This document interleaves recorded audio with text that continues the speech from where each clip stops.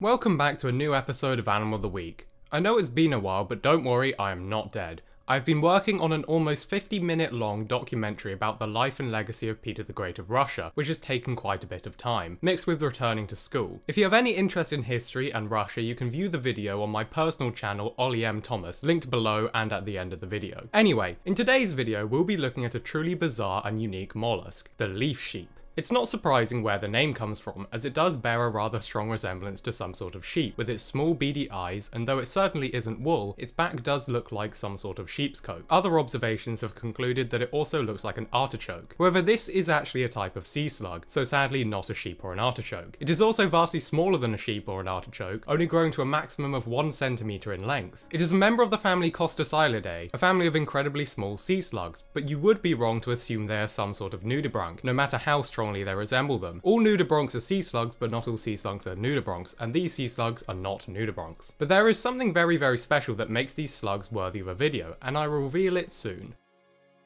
As these are sea slugs, the leaf sheep lives in the sea. Despite having leaf in its name, it lives quite far from any leaves. Though I suppose you could argue that seaweed has leaves, but these are not really true leaves. They are primarily found off the coast of Japan, Indonesia, and the Philippines, in relatively shallow waters capable of sustaining large amounts of algae and sea plants.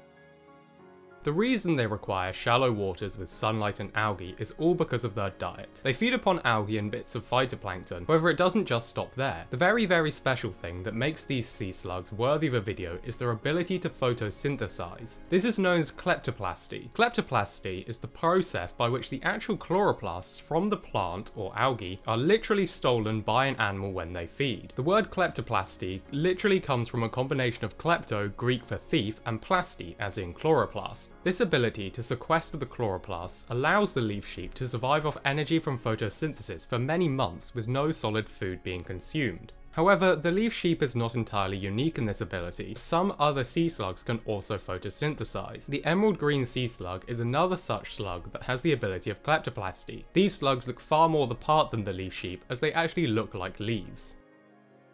Now, it's not entirely certain how the leaf sheep breeds. However, as they are sea slugs, it is not unreasonable to assume that they will reproduce much the same as many other sea slugs. Some sea slugs mate using the wonderfully weird penis fencing technique, where each individual is neither male nor female, and they will fight to impregnate the other so that they do not have to carry the burden of egg laying. Other sea slugs are able to mate with themselves, if they so choose. A lot of sea slugs that have this ability also use the penis fencing technique, and will only mate with themselves if they are truly desperate, as asexual reproduction reduces biodiversity in the species. As the leaf sheep is part of the group Opistobranchia, they are all hermaphrodites, and therefore it is almost certain that they use these two methods of reproduction. Obviously, the ability to photosynthesize is a rather important and amazing adaptation, but what other adaptations do the leaf sheep possess? The main adaptation is its body shape. The artichoke-like layers that the slug's abdomen is made up of increase its surface area dramatically. These actually have a special name. They are known as serrata. Just as a leaf needs a large surface area in order to maximize its ability to photosynthesize, so do the leaf sheep. You may also notice that it has quite translucent skin. This allows more light to penetrate the skin when underwater. The long antenna-like appendages protruding from the sea sheep's face are called rhinophores and are special sensory organs used to smell out algae to eat.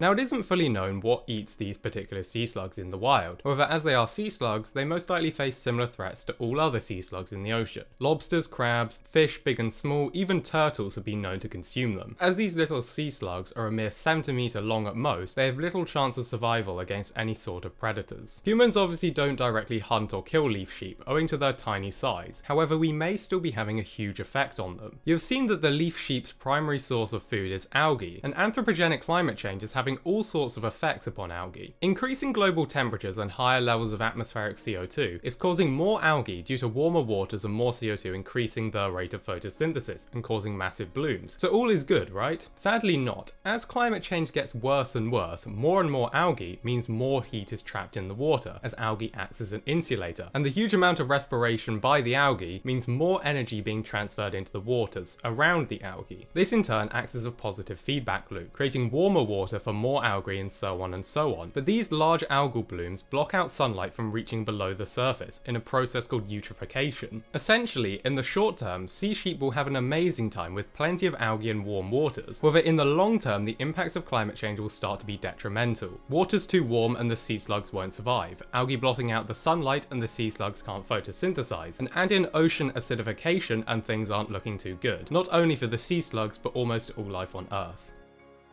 Thank you for watching this video. I really hope you enjoyed it and learned something new. If you'd like to learn more about our world, its history, and the wonderful life that surrounds us all, please feel free to subscribe to the channel if you think we deserve it and if you'd like to see more from us.